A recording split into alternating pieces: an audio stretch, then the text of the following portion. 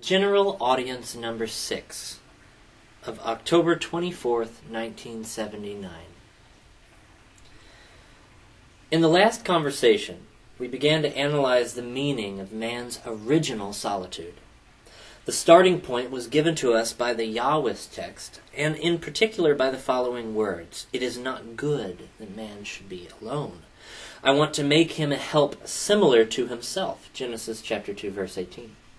The analysis of the pertinent passages of Genesis, see Genesis chapter 2, has brought us to surprising conclusions with regard to anthropology, that is, the fundamental science about man, contained in this book.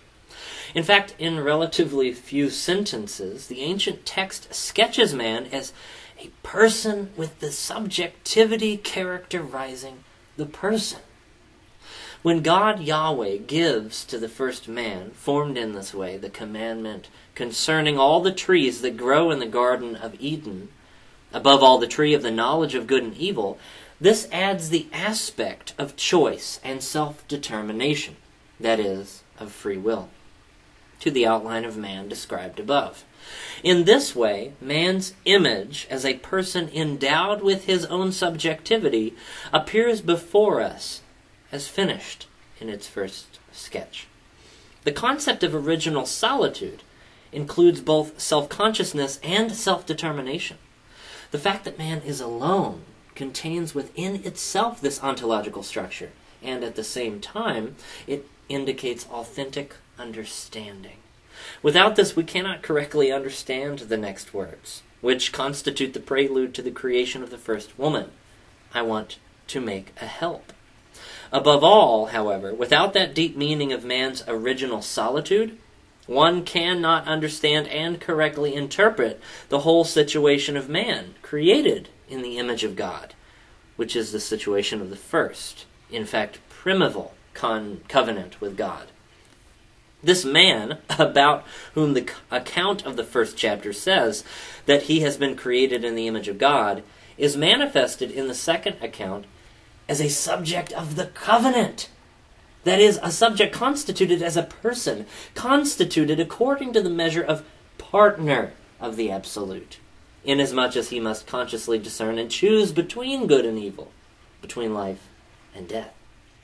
The words of the first command of God, Yahweh, from Genesis chapter 2, verses 16 and 17, which speak directly about the submission and dependence of man creature on his Creator, indirectly reveal precisely this level of humanity as subject of the covenant and partner of the Absolute.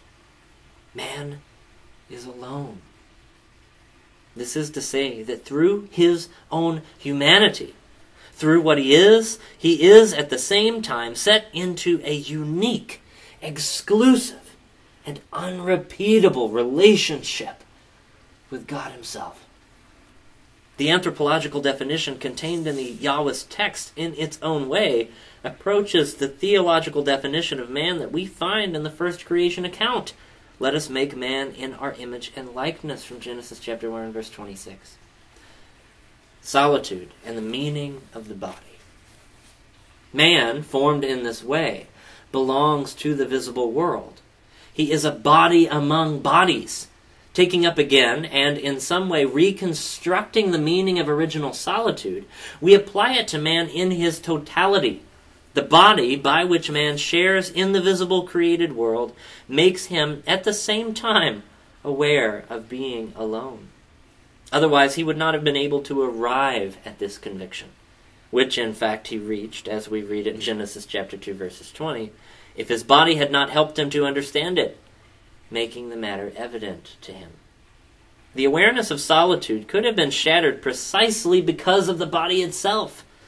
Basing himself on the experience of his own body, the man, Adam, could have reached the conclusion that he is substantially similar to the other living beings, Animalia.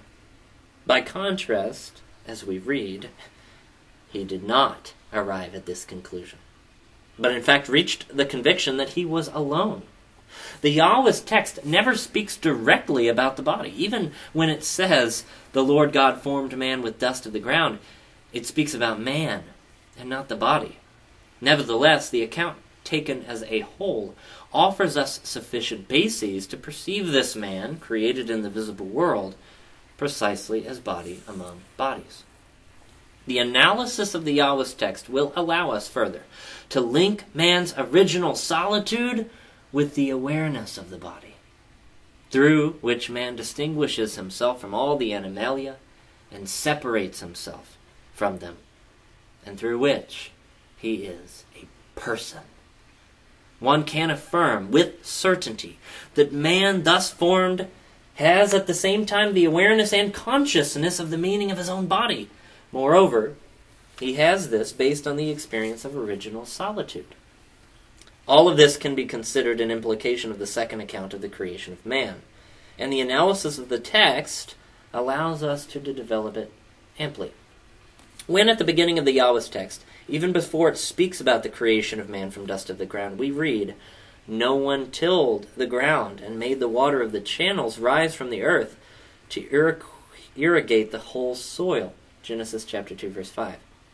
We rightly associate this passage with the one from the first account in which the divine commandment is expressed.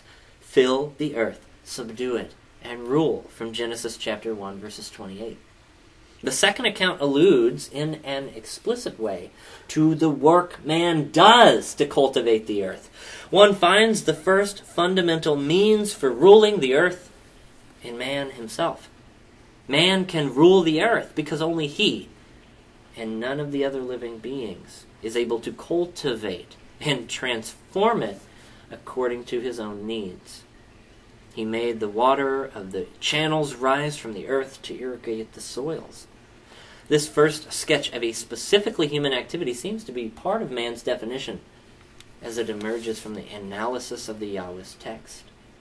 As a result, one can affirm that this sketch is intrinsic to the meaning of original solitude and belongs to that dimension of solitude through which man has from the beginning been in the visible world as a body among bodies and discovers the meaning of his own bodiliness.